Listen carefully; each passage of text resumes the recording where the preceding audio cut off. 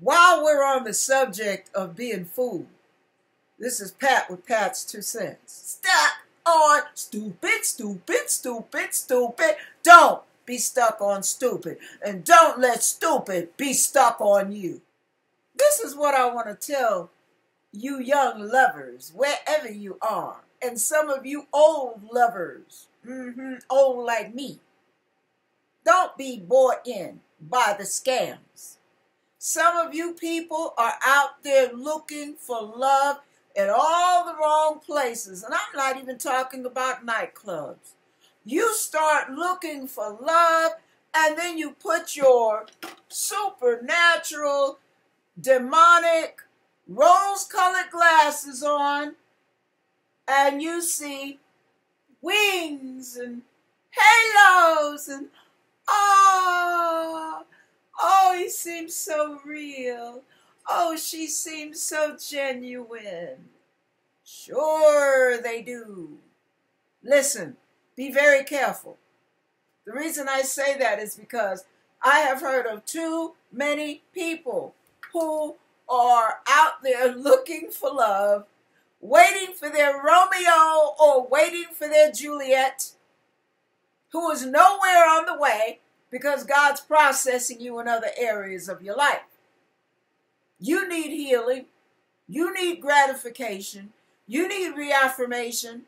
But you don't need it from another person. You need it from your divine Father in heaven. He's the only one who can give you what you need to the full. No human being can do that. Though they can love you, they can like you, they can... But there are things in here that only God can fill. And you're looking for another human being for that. Don't. That's putting responsibility on another pair of shoulders where it does not belong. No human being can do that. No matter how much you may think, wish, pray, wonder, fantasize, no. No matter how hard and how clearly you do so, it's not going to happen. You have got to be whole. If you go into relationships fragmented, if you go into relationships needy,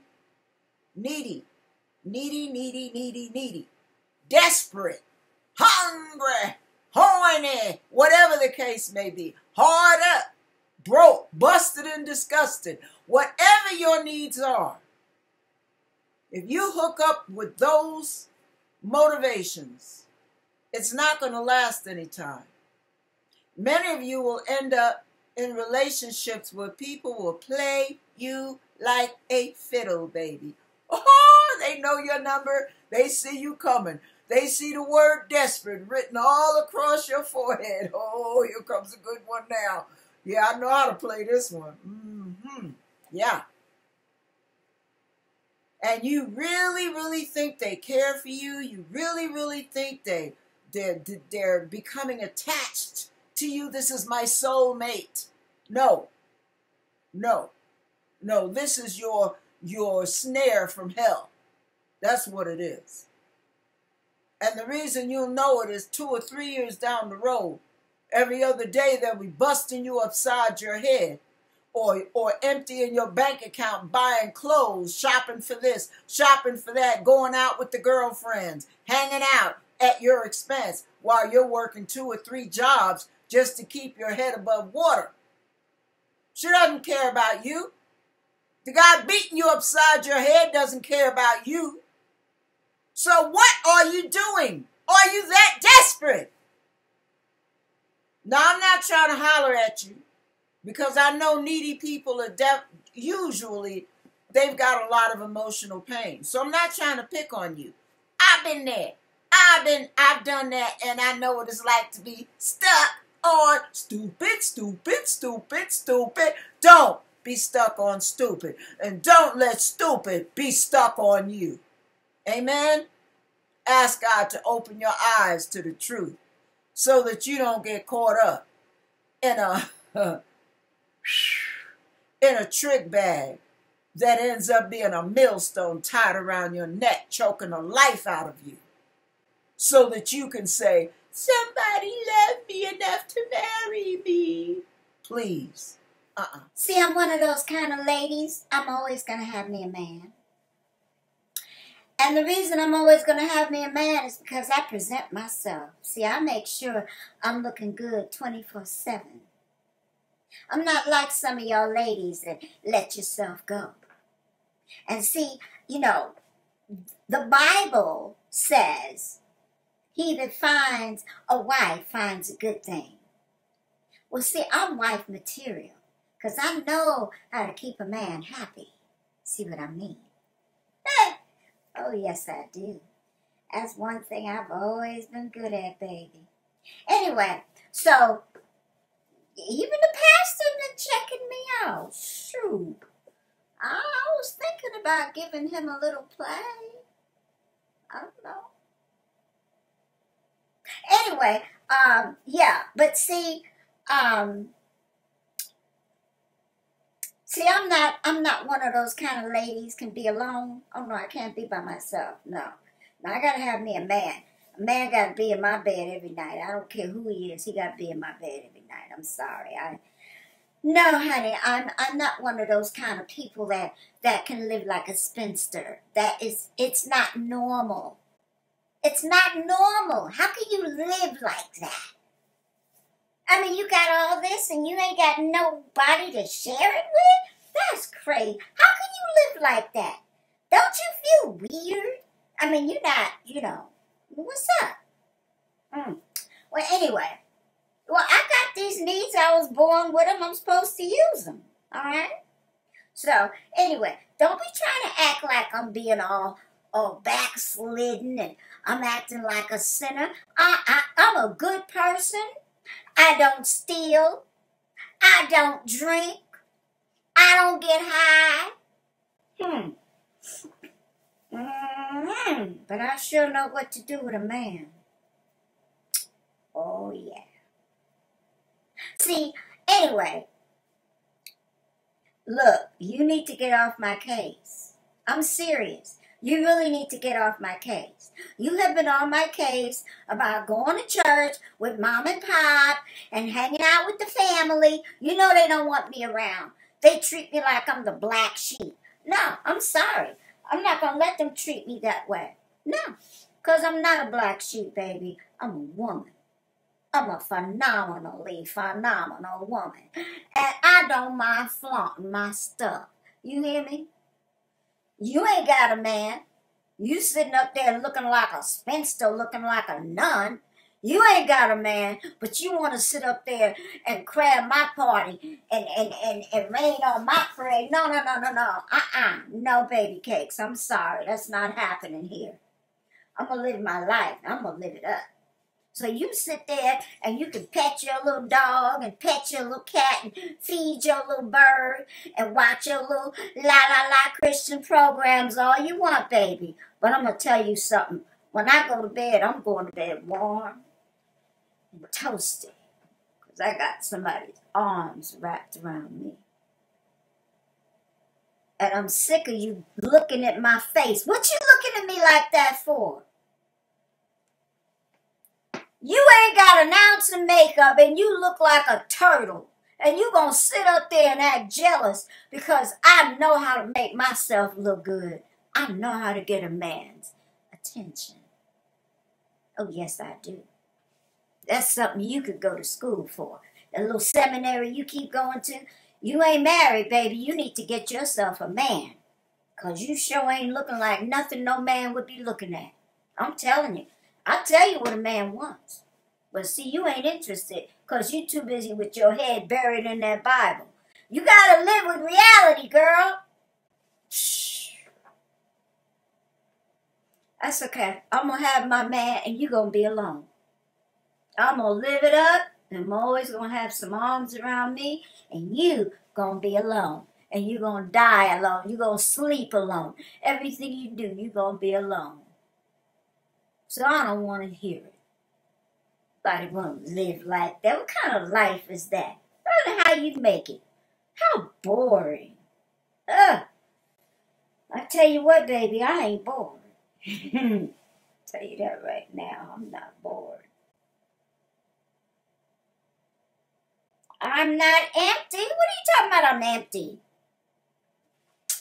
I'm out of here, girl. I think I hear my man calling me.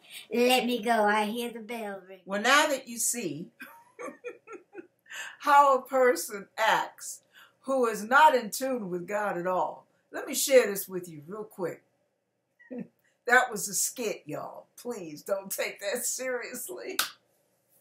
Listen, when you've got to walk around wearing makeup this thick,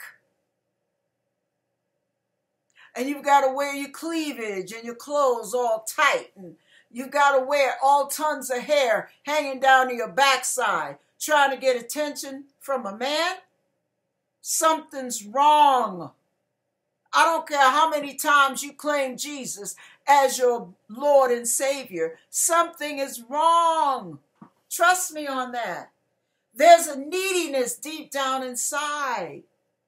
And you have to understand there is a deep-seated need for healing. Healing. Yes, healing. Inner healing. There's a void in there.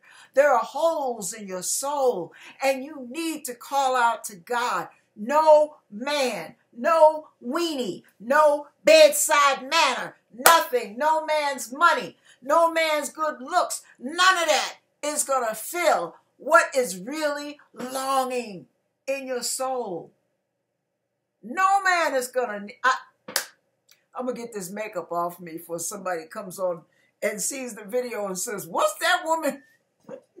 I just got through doing a skit, y'all. So I'll be back. Don't go anywhere. Stay tuned for station identification. Well, that makeup's kind of hard to get off. But anyway... All right, I'm back. Listen, when you feel like you've got to wear 10 tons of makeup to totally change your look and grab people's attention, there's a neediness in here. Let me tell you where that comes from. A lot of times, ask me how I know, a lot of times that comes from broken relationships. And from your heart being broken. So now you're trying to compensate for a loss. But see, some of that stuff you have had to let go of. It's not really a loss. But to you it is. Because you want a man in your life. What about God? You know God must come first. Anytime a man means more to you than God, you have an idol on your hands. Anytime you spend 2 and 3 hours in front of the mirror trying to make everything look just so, that's an idol. See, God says, thou shalt have no other gods before me. Many of us do, and we don't realize it. We call ourselves born-again Christians. We call ourselves women of God. But the principle of the Bible in a woman's appearance and a man's appearance is modesty. Some of us need to look up and see what that word really means. Because we think that modesty means not wearing your skirt up to your tush. That modesty means not letting your nipples show after showing off your cleavage. No. See, you're looking for a husband, a lot of you women. You're looking to make yourself feel beautiful because you feel like you were a flop because something had to have gone wrong for the relationship that you just came out of to fall apart. No. Sometimes that's God's hand breaking up relationships because that's not what God has for you. See, oh, golly. See, I wish I could share with you, really make you see what it means to have a real man who has a real relationship with God, who knows how to love a woman, how to respect a woman, and how to allow her to be herself without him ruling and reigning and dominating and being domineering and bullying and all of that. No. A real man doesn't have to do that. He didn't have to raise his voice to get his desires met because he knew how to treat me. So when you have men that either are extremely jealous, they want to control you, they want to tell you when to go, when to come, when to fart, when to burp, when to eat, when to sleep. They want to tell you who to talk to, who not to talk to, who to hang with, who not to hang with. What family members they don't like, which means you're not to hang with them either. No, that's bad news, baby. See, having a man is not all that important, not as you think it is. What you need to do is have yourself, you and God. God will teach you how to appreciate yourself, how to love you. And as long as you're out there scratching and digging, and wearing tons of cologne and wearing all kind of costumes to get his attention and her attention and their attention and whatever, you need it that bad, baby. Something's missing in your soul. I remember Frankie Crocker on WWRL in New York used to say, I'm going to quote it because I think it's cute. This is the show that puts more dips in your hips, more cut in your strut, more glide in your stride. And baby, if you don't dig it, you know you got a hole in your soul. Well, I tell you this, if you can't understand what I'm saying, if you can't dig it, you got a hole in your soul. And you might have a hole in your head with some of these guys you hook up with. Especially when you claim to be a daughter of God. You know God would not hook you up with that. You know it. But your flesh is making all kind of excuses, isn't it? Yes, it is. Come on. Tell the truth, shame the devil. When are you going to wake up and realize you are a lady? You are a child of the Most High King. You're not somebody's little plaything. You're not his toy. Huh? Okay. I'm not trying to make you feel bad, but I feel so strong that God is saying there are ladies out there walking eyes wide open. Some of you, your legs are too. Right into Satan's traps, and you know it, but you'd rather have that than nobody. Really?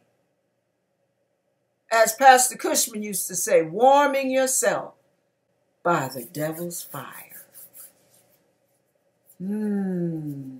Feels so good. Warm and fuzzy. Oh, I like that loving feeling. Warming yourself by the devil's fire. If you really knew who the devil was, you wouldn't give him the time of day. You wouldn't give any of his suggestions the time of day. If you knew who God really was, you certainly would not.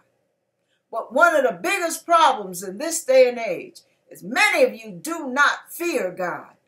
You don't fear him. Just like many of you didn't fear your parents. You didn't fear your parents. They told you no, you said yes, and you did what you were going to do anyway. And you grew up that way. And you treat God the same way. I'm done. I just hope and pray that you wake up before it's too late. Before it's everlastingly too late. Lord, have mercy on you while you're in the valley of decision. Decide, babies. Decide. You don't have much time.